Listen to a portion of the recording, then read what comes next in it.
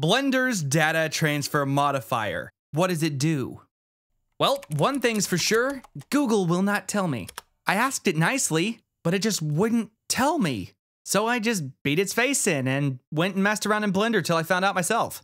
If you get on the internet and you look up what the data transfer modifier does, the best thing you will find as of right now is the official Blender documentation, which, let me just go out of my way to say, is one of the worst, most ununderstandable things I've ever seen. If you ask me, someone needs fired. Unfortunately, aside from this document, there's nothing that explains how this works. You look it up on the internet and guess what you get? Nothing. They all just copy the documentation. So how do you really use it? You know, what do you use it for? That, my friends, is the question that I'm here to answer. Welcome to my channel. This is Game Abuse Studios. So, how do we use it? The data transfer modifier works by transferring data from one 3D object to another, whether it be normals, vertex weights, edge data, vertex paint, yeah, all that stuff. But to actually transfer anything, you have to have two models, two objects. So first, let's determine what type of data we want to transfer. As you may already know, you can transfer normals. Not to be confused with normal maps, normals are the angle at which light bounces off a face. And for those of you who don't know what a face is what fills in 3 or more edges. By default, when a face is made, the normal is facing straight out from it. In rare cases, you might want to change this. Another thing that you can transfer is the vertex weight data. Say you painted vertex data onto a model, well, you can transfer it. So, because it's the first option here, I'm going to start with vertex data. For this example, I'm going to duplicate the default cube and then add a data transfer modifier to the one that I've duplicated. I'm going to be transferring vertex data from the first cube to the second. And trust me, this gets fun. Obviously, the source mesh, the first mesh, has to have data to transfer to the other mesh. So let's give this cube some vertex data. To do this, I'm going to paint a vertex weight directly onto the cube by coming up here and then selecting weight paint. By default, the weight that we are painting is set to 1. So if we click one of these corners, it will turn red and fade off into rainbow colors and blue. And for those of you who don't know this one, the colors you're seeing here are just here to visualize the weight that you've painted onto the mesh. Red being 1, which is the maximum, and blue being 0. Just like all the good tutorials on the internet, am I right? You suck. So I've just painted this one vertice on the corner here, which gives us data that we can now transfer. So to proceed, we need to go back to object mode. Once we're back in object mode, we need to go over to the modifier and select vertex data. Hitting this little arrow, we can see that there are actually two types of data that we can transfer. The first option is the type of data that I'm currently transferring, vertex groups. And also, by now you may have noticed something. I'm referring to it as 3 different things: vertex weight, vertex groups, and vertex data. Don't worry, I'll explain it all in a second. So let's go ahead and select vertex groups. Now, how do we know it transferred? Fact is, it didn't transfer anything yet, because we didn't select our source mesh. So hit the dropper and select the source cube. Okay. I'm transferring so much data, I don't know what to do with it. Well, so I thought the first time I did this. Actually, it didn't transfer anything again. You remember a second ago I said this was gonna get fun? Well, here's the fun. It didn't transfer anything. Well, okay. Why? It's because I did something a little bit wrong right at the beginning so that I can show you how to fix it. You notice how I moved the destination cube out of the way a little bit? Yeah, they have to be overlapping, or so says the internet. To transfer the data in a linear way, you need to have your objects in the same location. Proper cylinder placed in the same location. That's all the information I got out of Google before I had to end it. But really, they don't need to be overlapping. See this right here? Yeah, this button right here makes it so that they don't have to be in the same spot and overlapping. Very, very convenient. Very nice. Thank you, Blender. Actually, no thanks to you. Your documentation doesn't even mention this. Or does it?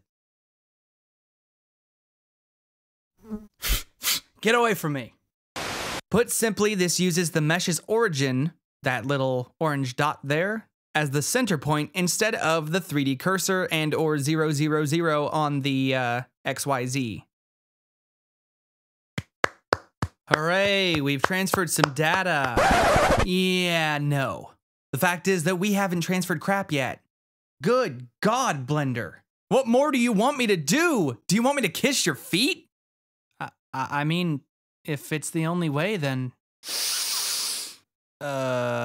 Yeah, no. There's actually one more thing that we missed. It's just one little thing, but it is a bit hidden. In order to successfully transfer this data, you actually need to reference it. And people say C++ is hard. Have you ever heard of Blender? Okay, so let's say we do transfer the data. How do we tell it's transferred? I've been running around in circles, jumping through hoops, trying to transfer this data, but how do I know I'm on the right track?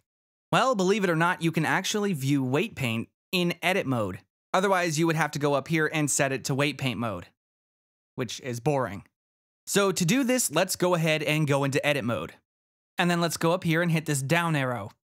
Scrolling down almost all the way, we can see this option that's called Vertex Group Weights. Select that, and now we can see that our cube has turned blue, symbolizing that there are no good tutorials on the internet, and I don't know if you can see it, but it's waving a white flag. It has given up. Anyway, back to object mode. We need to make a reference between the two datas. There are two ways to do this. I'm gonna go over the hard way so that you'll know exactly what's going on. Afterwards, I'll show you the easy way. I'm going to come down here and go to the Object Data Properties tab. Now I'm going to click my source cube, and you'll notice something. There is a vertex group already assigned to this mesh. Where did that come from? Oh well, this was magically added to the source cube whenever I weight painted it earlier. And you know how magic is. It's just as straightforward as all the tutorials on the internet. Anyway, as you might have noticed, the destination mesh does not have one of these. That's because we didn't weight paint on it yet. But don't even do that. No. What you need are two vertex groups with the same names, one on the source mesh and one on the destination mesh. To transfer specifically vertex data, you not only have to have two models, you have to have vertex groups on both of those models. And when you add this modifier to your object, you're actually missing this. Basically, whenever you add a data transfer modifier, it will not transfer data by default. When you add the modifier, it will try to transfer data. Only problem is there's nothing to transfer the data to. So, really, all you have to do is either keep the name that this has right here, which is just group, and I don't suggest that, it's kind of lame. You can run into some problems. Name it something. I'm gonna name this one ass, just because I feel like it. So now I need to go to the mesh that we're transferring the data to and add a vertex group and name it ass. And there we go. We should now actually be transferring data, I think. Okay, now you remember I said there are two ways to do this. There's an easy method and a hard method. We just did the hard method. So I'm gonna go ahead and show you the easy method. To do this, just come up here to the Modifier Properties tab and click Generate Data Layers. That's it. That did exactly what we just did. Yes, I know. I just forced you to go through a grueling process you know what? I'm not sorry. Anyway, now I can explain why I was calling it by 3 different names. You know, vertex groups, vertex weights, and vertex data. Here's the thing. Vertex weight and vertex data are exactly the same thing. However, a vertex group is completely different. A vertex group, you can think of it as the shell that holds the data. It's a name that is associated with the data that is the weight. And I hope to God that makes sense. All right, we should actually be transferring data now. Let's go back into edit mode and see if it's showing up. Wait a minute.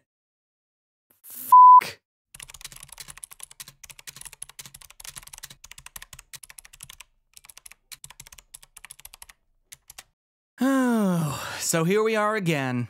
Another hoop we have to jump through. What did I do wrong? Well, nothing, actually. It's just the modifier doing this. Yeah. Basically, the modifier by default has a checkbox unchecked, so you can't see the changes that the modifier is making while you're in edit mode. That would be this button right here. Sneaky little bastard. And there we go. Now we can clearly see that our vertex weight has definitely been transferred. Honestly, I feel like this option should just be on by default, especially with this modifier, but you know, it's Blender. All right, now I'm going to prove to you that this is actually being transferred based on the name of the vertex group. What, did you think I was lying? Here's the proof that this is actually referencing the data that we're transferring between the two objects. Change the name here and boom, it's gone. Change it back, and there we go. Proof that this is being referenced behind the scenes. I'm sure I could actually get into the coding somehow and see this, but yeah, I'm a little lazy for that. All right, that is everything you need to know on how to set up the data transfer modifier for transferring vertex data. Okay, so after all that, we managed to transfer some weight data from one cube to another cube. So what are some real practical uses for this? What can you really use this modifier to do? Because I know and you know you don't want to be transferring weight from one cube to another. You might as well just skip the whole process and just paint it onto a new cube. You know, because it's a cube, there's really no point. But what if you have a character that you want to weight paint clothes onto?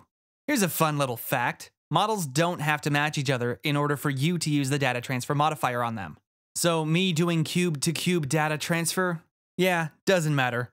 I could have transferred from a cube to a sphere if I wanted. But probably the best use for this modifier is to transfer the weights from a character's body to that character's clothes. Okay, so I'll go model a character.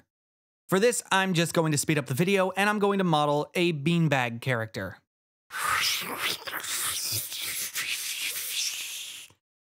Sound effects. Okay, this character is extremely basic, I know. Anyway, I modeled some eyes for him and I'll call that a sleeve. Okay. As you can see, I also modeled a hat for him. Anyway, how do we get all this stuff to move along with him? Well, we either have to weight paint on them directly, which is boring, or we can transfer them using the data transfer modifier. First, of course, though, we have to rig him up. Back when I was new to Blender, I remember watching tutorials for this, and every single time they would skip and then never tell you what they did. Okay, let's rig this guy up by going to Add or Shift A. Under Armature, I'm going to select Single Bone. Now I'm going to go into Edit mode, and you can't really see the bone. So let's make it to where it's visible in front of everything. To do that, we need to go down to the Object Properties tab, scroll down to Viewport Display, expand that, and then check this. Okay, now that we can see it, let's go ahead and hit 3, and you'll notice that there are these lines. If I zoom out, they're easier to see. That is what's known as 1 unit. I have the scale settings set to default, so that is 1 meter. While I was modeling the beanbag, I set him to 3 meters. So if I select the top of this bone, which is by default already selected, if I hit E and then Z and then 1, it will scale it up on the Z-axis by 1. Now I can hit Shift R and it'll repeat that for me, and there we go. It might need a little bit of fine-tuning depending on your model, but for this character, that's all I need. Let's go back to Object mode. Now I'm going to parent the bones to him. So for now, let's ignore the accessories. I'm going to hide them. It's important that you select the mesh and then the bones. Otherwise, you'll be parenting the bones to the mesh, making the mesh the one that's in control. Which sounds really complicated, but honestly, it's not. To parent it, you need to hit Control P, and then you need to select an option. For this, I'm going to select with automatic weights. Now we can go into pose mode. It's in the same menu as the weight paint mode before, and we should now see that whenever we select a bone, it is outlined in blue, indicating that there are no good tutorials. Okay, fine. This indicates that you are in pose mode and not edit mode, screwing up everything. All right, so rotating a few of these things, you can see it's moving, but it doesn't look so good. That's because the weight painting by automatic weights is kinda crap. And I don't really know how to weight paint too well, but I would love to get into it. Anyway, I'm going to fix this crappy paint job to the best of my ability. To do that, I need to go back to Object mode and then actually select the bones and then the mesh. Now we can go to weight paint mode. And not only can we select the bones by holding Control and clicking, but we can also see the weight paint. Okay, so let's just select the bones individually and rotate them around a little bit. And obviously you can see there's... it just doesn't look right. Anyway, there's a reason I modeled the character the way that I did. Because my character is a cylindrical being, I can literally fix this like it's nothing. I'm literally just going to smooth it out. To do that, I'm going to go up here to the weights option, click it, go down to smooth, and now it pulls up some options in the bottom corner. I'm going to come down here and I'm just going to set the subset to all groups. And for the iterations, I'm just going to slide that all the way up. Okay, now it looks fairly good. All right. Now let's go back to object mode and unhide the clothes. Now let's use the data transfer modifier to transfer the weights from the character to the clothes. I'm going to start with the sleeve. To do this, we need to parent it to the bones, just like we did the beanbag. So select the sleeve and then the bones. Now hit Control P, but instead of selecting automatic weights, we're going to go with empty groups. Now, I think from earlier, you should probably know what it means by groups. So, that means that whenever you're parenting either empty groups or automatic weights, it's actually creating vertex groups on your mesh, but this time with names corresponding to the bones. In this case, bone, bone 001, and bone 002 because I didn't name them.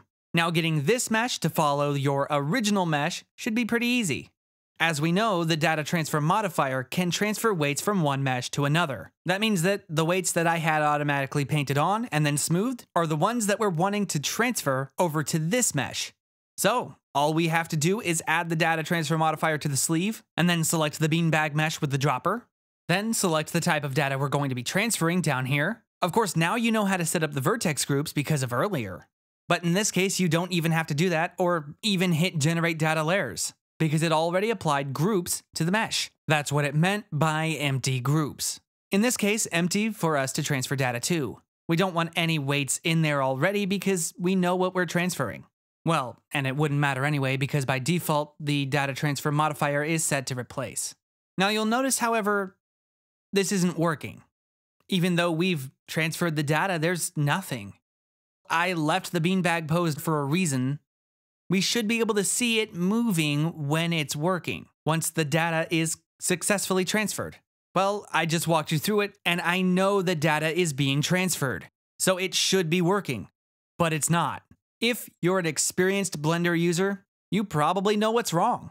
It's one little thing that could easily go overlooked. This one is so hidden. My God. In fact, we've been staring at it this entire time. The reason that it is not working is simply because the data transfer modifier is loaded after the armature modifier that was applied whenever we parented with empty groups. And that's it. So we can just load it first by dragging it up above the armature modifier. Ta-da! Now it's following the bones. Where the modifier is in the stack doesn't actually matter as long as you apply it.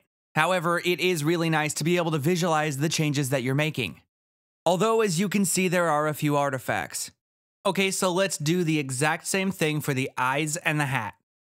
It's important to note that you do not want to uncheck Object Transform.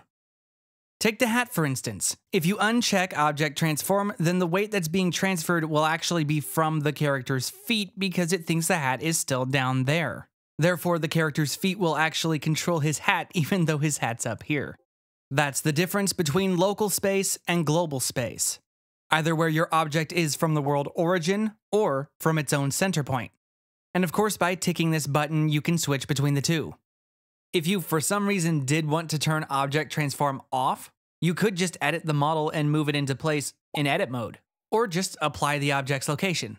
It would be the same effect as just leaving Object Transform on and moving it in object mode, because all it's really doing is mapping from a different location. Alright then, let's get rid of those artifacts. Starting with his sleeve coat thing, let's go ahead and go over to the modifier and change the method used to map the data to the new mesh. By default, it is set to nearest vertex. We're going to change this to nearest face interpolated. And now you can see, it's pretty smooth. Okay, let's do the same thing for the hat. Nearest face interpolated. And now let's do it for the eyes. Looks like I forgot to apply the subsurface modifier when I was modeling. And one final time, nearest face interpolated.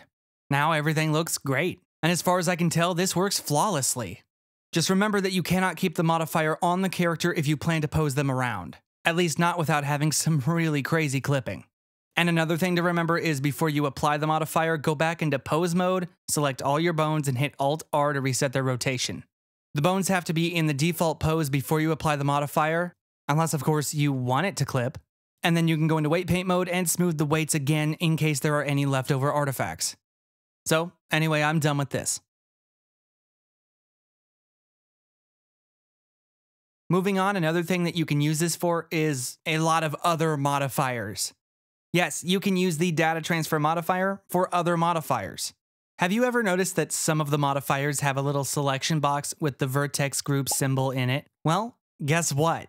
You can use vertex groups with weight paint on them as a mixing factor for modifiers. Only if the modifier has the option though. If you know what a float value is, that makes understanding this extremely easy. Remember I said red was 1 and blue was 0? Well, all the other colors are everything in between.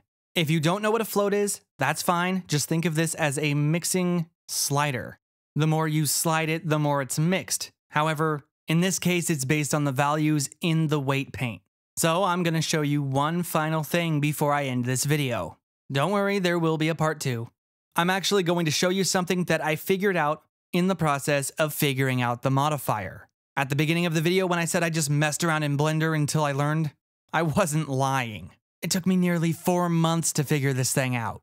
So I might as well go all the way. Okay, so what I'm going to show you is this really cool thing. I don't really suggest using it for what I'm going to use it for. Although you can, I'm actually working on a tutorial to do this in a much more meaningful way. Anyway, let's dive right in. You remember how I said you can use the data transfer modifier with 2 models that don't match each other? Let's say I model a swirl.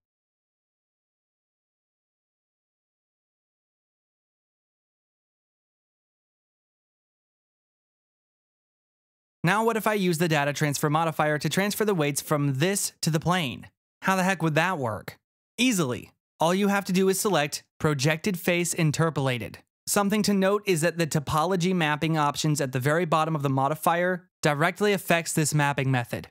But don't mess with them too much unless you have to. Setting the ray radius to a small value can cause Blender to crash. And besides, this is working just fine. Now I'm going to hit apply and then I'm going to add a displace modifier. Select the vertex group that's been transferred over, and you can see it's kind of wonky because it's set too strong, but anyway, we've essentially displaced a mesh without even using a displacement texture.